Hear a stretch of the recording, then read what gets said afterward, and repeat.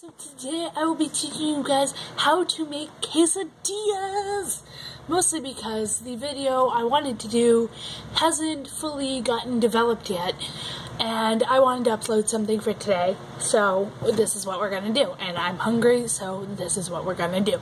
Yay! So, quesadilla is mainly from the Mexican culture, but a lot of Americans love it. If you go to any Mexican restaurant, pretty sure you'll find it. So what you want to do is you want to put a pan this size with a handle on your stove. Probably one of the big things, but our stove is stupid, so we're going to put it on the small one. And while that heats up, we're going to do something else.